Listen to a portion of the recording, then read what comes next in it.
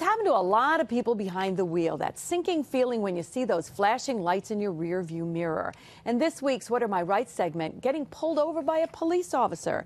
And joining us now is Rosemarie Riddell Bogdan from Martin Harding and Mazzotti. And Rosemarie, good to see you again. It's nice to be here. I think this one's going to have a lot of universal interest for people. When and just so that they can know what they're allowed to do when they're in that situation. But we also want to protect the police here. What can a police officer pull over a vehicle for here?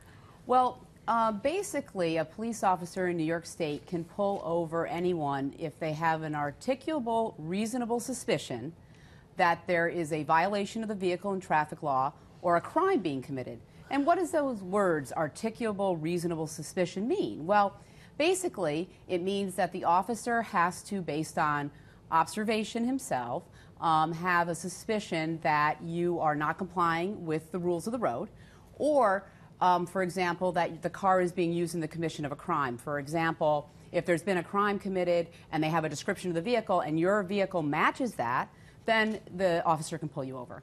And all right, so say you're the one in the car. What do you do if you do get pulled over? Well, the first thing that you should be aware of when you get pulled over is to conduct yourself in a way that it does not put the police officer ill at ease. So, for example, if your hands are visible to the police officer, that's an indication that you are not going to pose a problem to the police officer. You should obviously pull your car as far over to the right to get out of traffic, and then roll down your window so that you can communicate with the officer with regard to the reason that he stopped you. And probably not get out of the car. Not get out of the car, absolutely. Yeah, and what if they want to search the vehicle? Do you have any options there? Well, certainly we are all protected by the Fourth Amendment in this country, which is basically a protection against unreasonable searches and seizures. And generally, to search, law enforcement needs a warrant.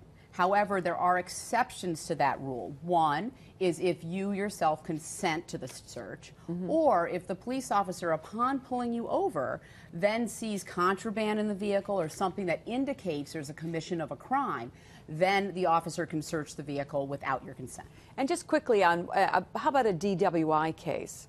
Well, the officer pulls you over because of that reason I spoke of before, that he has to have an articulable, reasonable suspicion that you've committed a traffic violation or a crime with regard to the vehicle. So that first has to happen. But once he's pulled you over, he then is looking at you as far as what he sees, what he hears, and what he smells to see if there might be alcohol involved. If he hears, or meaning slurred speech, sees, you're fumbling around for your wallet, you can't find it, smells alcohol, then that gives him the ability to go further and then conduct tests on the side of the road to determine if there may be alcohol involved. All right, fascinating stuff. We'll put all this on our website so people can have access to it, and we appreciate your being with us today. And we want to remind anybody, if they have a question for Rosemarie or anyone from Martin Harding and Mazzotti, we want to hear from you. You can email those questions to whatareyourrights@cbs6albany.com.